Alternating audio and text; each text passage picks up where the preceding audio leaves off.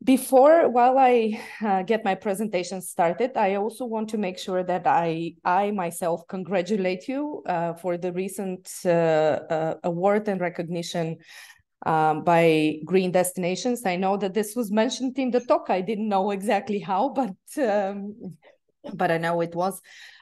It's really important, I feel, in today's day and age to recognize and to talk and to be open, transparent, and frequently talk about sustainability efforts and achievements, also from a psychological point of view, because as Camilla mentioned, we live at times when we are surrounded by a lot of uncertainty. Also, of course, many of us are wondering how much resources something will require and whether it's smart to invest a lot of resources because of this uncertainty. But the reality is that there's no question that we should all be moving towards making sustainability non-negotiable. And in that sense, the more there are examples of how this can be done, and the more there are examples out there of how people are making effort and destinations and businesses together are moving the needle wherever they can, the more we are actually changing that perception that there's no other way, and the more we will gather more and more of our partners, collaborators, stakeholders to actually join the movement. So in the next 20 minutes, I want to talk to you about how understanding human psychology and how people really make decisions, process information, and take action can help make sustainability effortless and non-negotiable, and part of smart tourism business. So just making sure the screen is moving. You can see the next slide, correct? No. No? Can you still see the cover slide, or you see an old car on the screen? We see you. We see you. This is strange. Okay, and let's do something else. Okay, so sharing screen. Let's see. Yes. Now we got it. Okay, fantastic. And then is it moving now? Yes. Wonderful.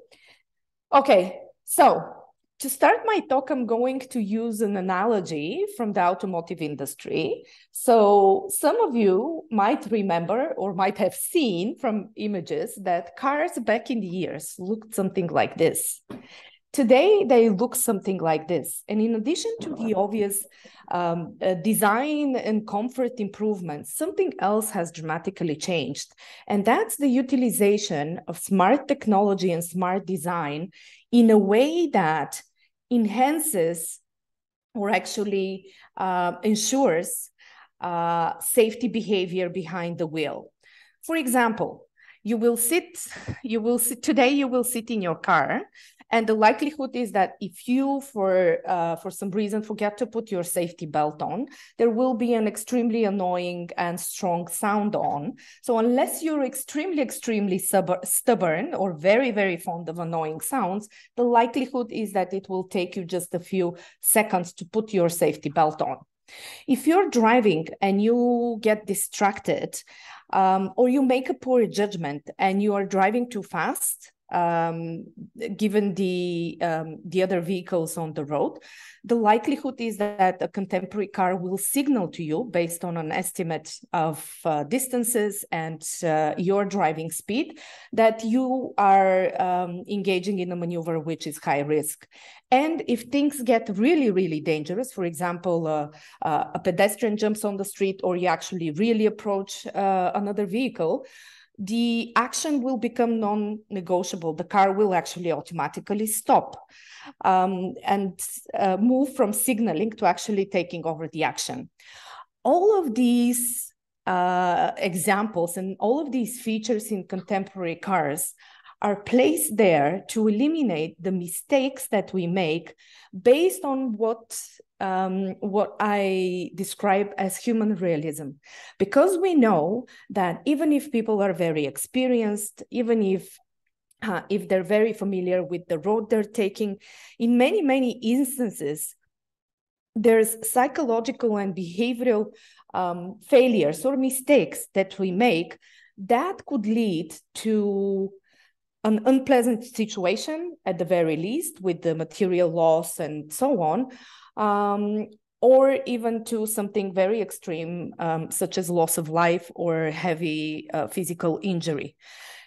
And because of that, while also being successful as an industry and making good business, contemporary producers of cars have increasingly been incorporating these features that define the immediate context in which our driving behavior unfolds in a way that makes safety very easy, sometimes completely automated, and as I gave the example, in many cases, non-negotiable. I think all of us can agree that in addition to being more pleasant, contemporary driving is much, much safer. And of course, data is there to support that. Now, I know some of you will say that the car design and these safety features are not everything. Of course, when we talk about solving something as complicated and as socially important as safety on the roads, infrastructure is also extremely important. Traffic policies and regulations are also extremely important. Their proper enforcement is also extremely important. But the behavior, the immediate behavior behind the wheel actually also has an important role. So if with the design and the human realism of design in cars, so we can actually solve a significant share of the situations in which we make mistakes, then of course everything else will complement that. Now, my suggestion, using this analogy at the beginning, is that given that our own sector is facing a significant challenge ahead amidst a lot of uncertainty and moving sands, it's actually wise to use the same approach, to apply the same level of human realism in order to begin making sustainability easy, non-negotiable where that's needed, and actually more likely as a behavior. And again, this doesn't mean that we will solve the full challenge, but if we can cover the first few miles of the journey with similar approaches that automate sustainable behavior and make it easy, I think it's the smart thing to do. So let me talk you through that way of thinking.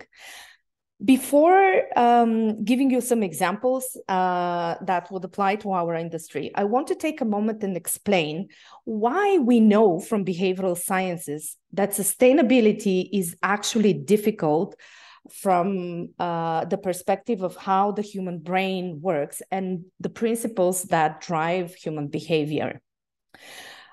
In fact, I'm not going to go through the theory. Obviously, we don't have much time for that. But I'm going to use a statement that's made by one of the most popular behavioral scientists of our time, Dan Ariely. Some of you may have read some of his fantastic books. So what Dan Ariely says is that if you are to put together a team of the most brilliant behavioral scientists and you task them with the challenge to design a problem that would be nearly impossible for human beings to solve, it would be something like climate change. We are behaviorally wired to not solve challenges such as climate change, which are complicated, very intangible, extended over time, overwhelming in many ways. Now, that is even more applicable to the context of travel and leisure. When we talk about travelers or people who are in leisure mode, dealing with sustainability or climate change or the climate crisis is even more difficult. Why is it so? Psychologically, when we are on a holiday or when we are taking a break and are in leisure mode, we naturally prioritize the experience that we are engaged in. We are within a destination for a certain period of time. Of course, we want to get the best out of it. And even on a value level, if we are committed to sustainability values, we would always prioritize the experience over contributing to sustainability. Release of control is something that is also very well established and described in traveler behavior literature.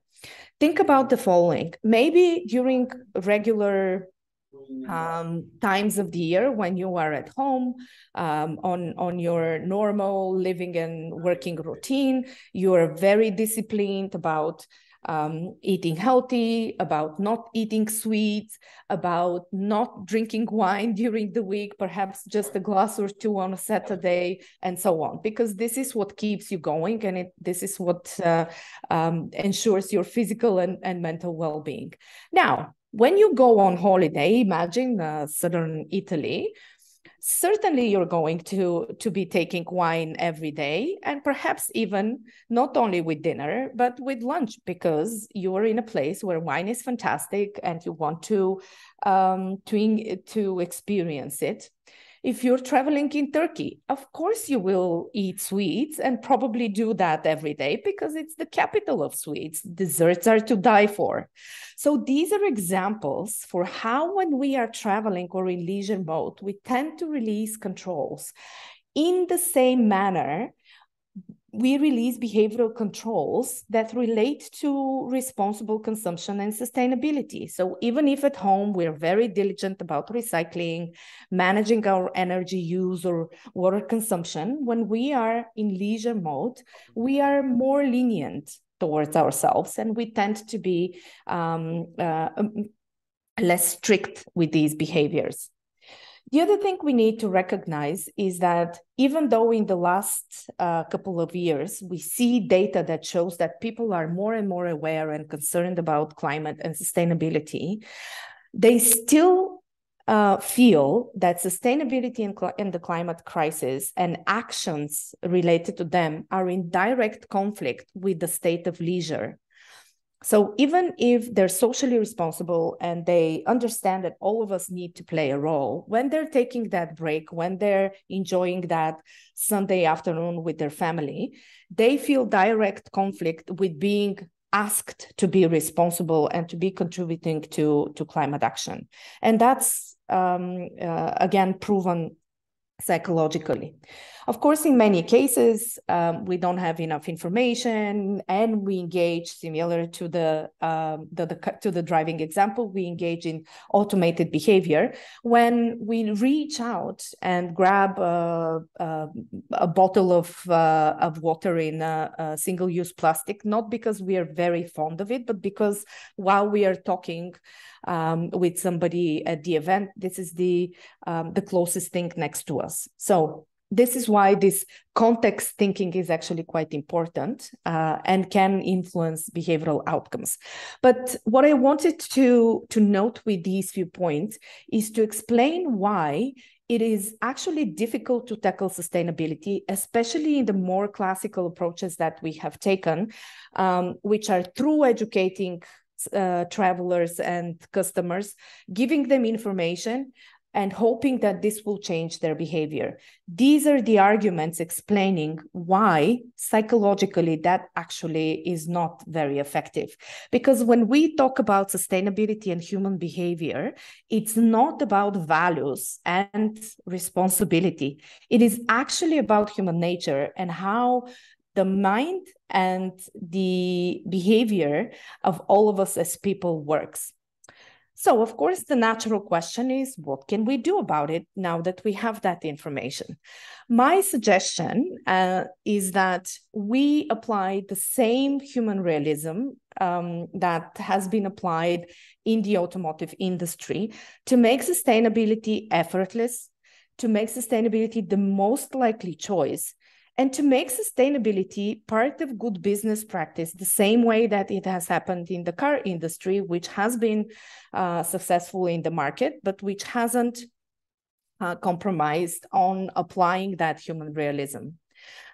So what are the tools that we can utilize in order to apply that behavioral realism and influence the context in which the traveler or the leisure experience happens in a similar manner as driving? Some of you who have had a chance to look at the Smart Waste manual, which Camilo mentioned, will note that some of the solutions that we use in programs using behavior smart thinking are extremely simple. How one perceives information and what kind of a decision they make sometimes depends on the use of, on the replacing of one word versus another word, on presenting the order of information differently, on framing one and the same piece of information in a different way, or placing focus on one part of the sentence versus the other. So some of these techniques are actually very, very simple, and they have an influence on the final behavior that one takes to decide.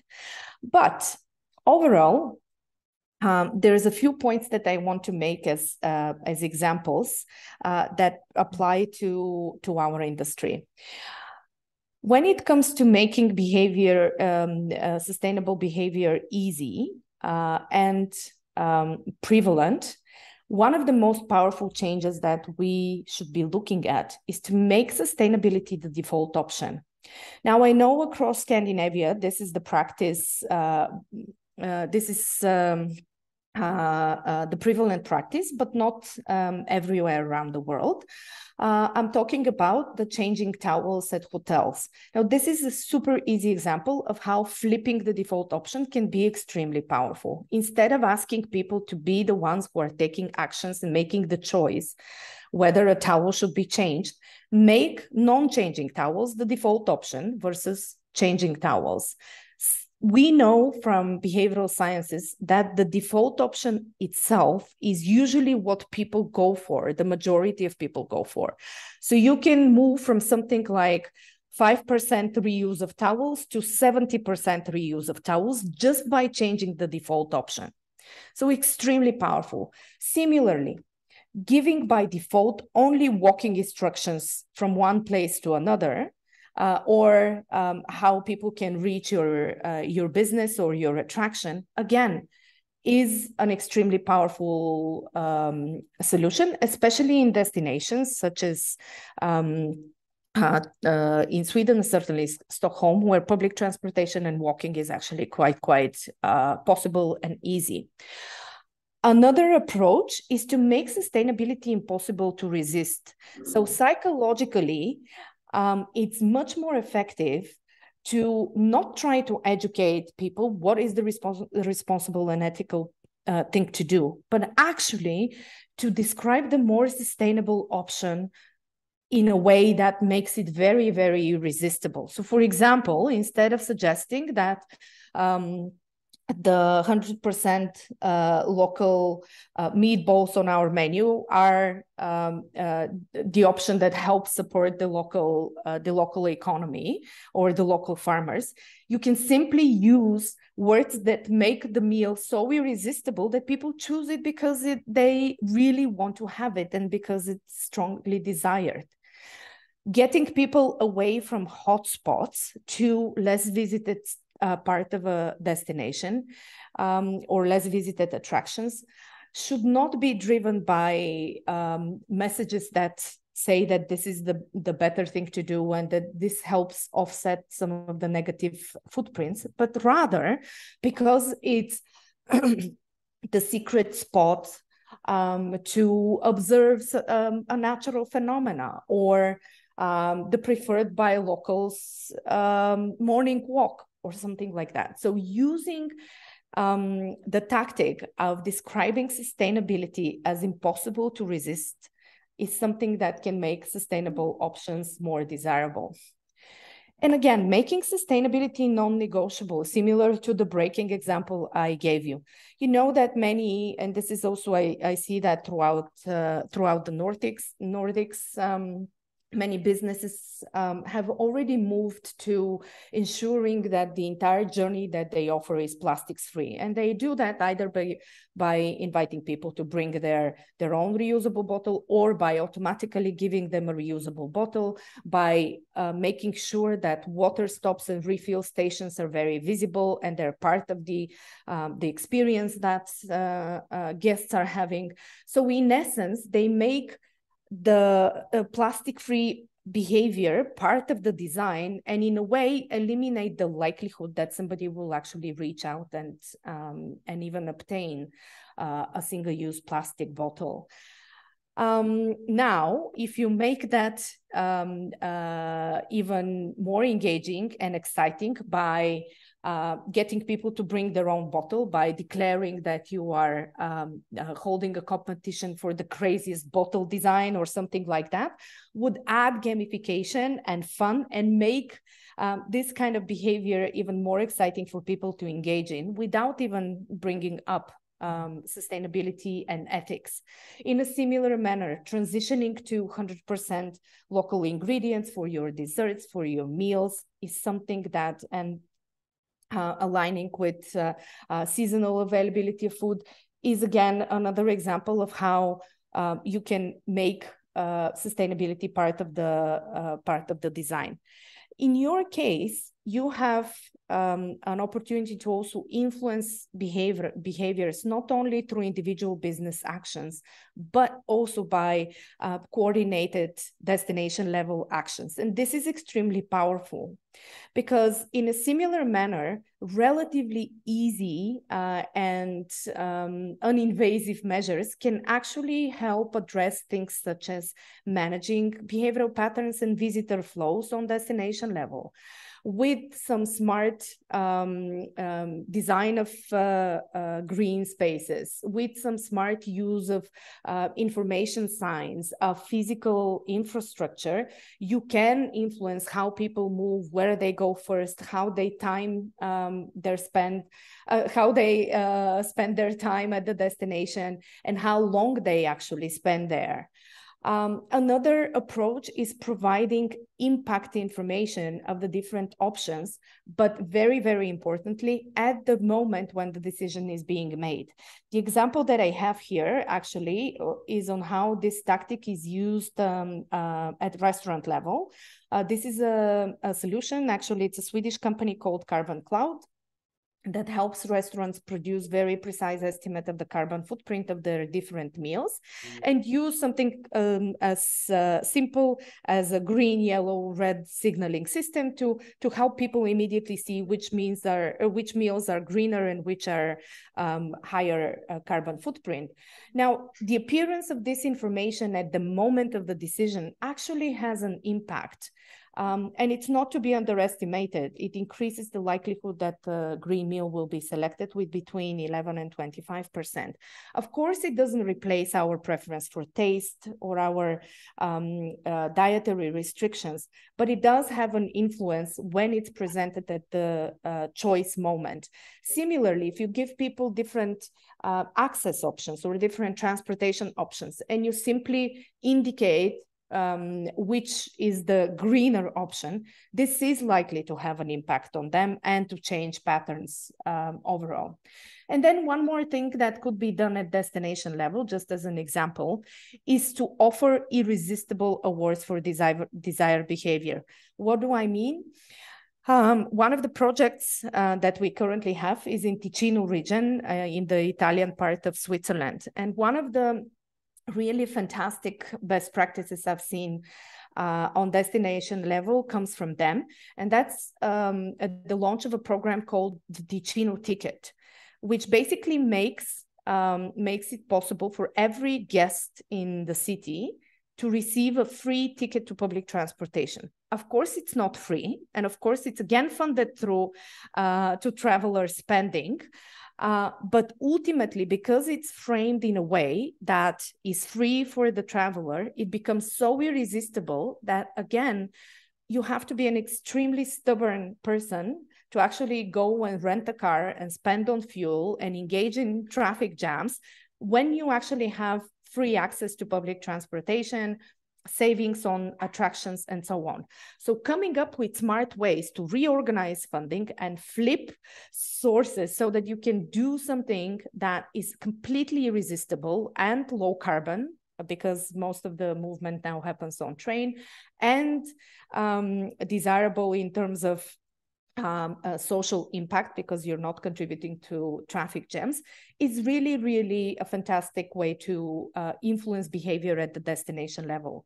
Offering irresistible incentives, such as making something available at low visitation times, for example, such as a unique dessert or something else, can again be something like something that can influence behaviors in the right direction. So to conclude, I know that I gave you just a few examples, but what I wanted to suggest is that with sometimes seemingly small and easy things, we can change our practices as businesses and destinations in ways that are non-invasive, but that actually can drive and influence behavior change. And I know many of you will say, okay, but these are small. We need to be solving a large crisis. But in fact, if many of us do something small, it contributed to something big. And if a traveler or a guest in your destination comes along and stops at different attractions and businesses, and they always see that sustainability is actually made easy for them, that changes the norm. It makes sustainability constantly present in the experience, and it changes the overall context, again, similar to that driving context. The second thing that the smart changes executed by many at the same time do is that by changing the context, it actually gives us an opportunity to stop hoping that we can only bring to our businesses the right travelers who know how to behave, who will pay more for sustainability, and so on. By setting the context appropriately, we will actually make most travelers the right travelers, similar to the driving example earlier. And the other argument that I want to share in terms of using the smart behavior changes is that easy sustainability can actually become part of smart business, because in many cases, most of the guests that you serve are conscious about sustainability and they want to be responsible. It's just that when they're in leisure mode, they prioritize other things. So if you make it easy for them to be responsible and you make them aware of that, that has desired improvement on their satisfaction. In some cases, it actually optimizes your costs and performance, and also it's associated with some creative and smart business thinking. So with this, I hope that I have piqued your interest in understanding how human behavior or knowledge about human behavior can help us make sustainability easier and more likely and non-negotiable in our industry, in a similar way as other industries have benefited from this. And hopefully you will see that there is a point in using these smart and seemingly easy changes in order to address the big challenge that we have ahead of us.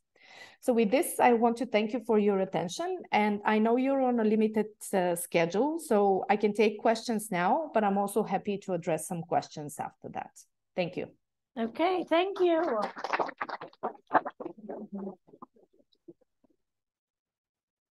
So, do we have some questions? Någon fråga? Någon som funderar?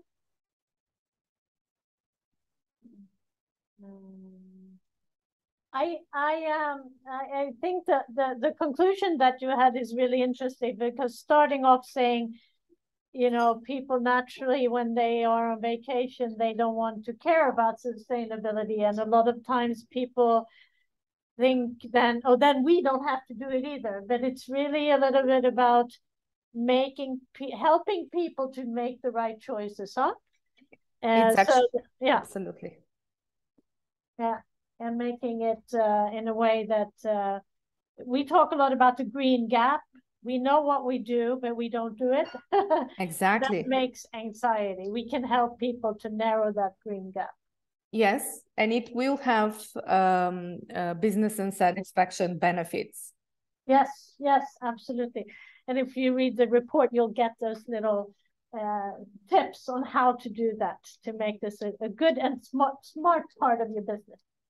Okay, Absolutely. thank you very much. We're going to say thank you to you and hope to see you again here at Djurgården next time in person.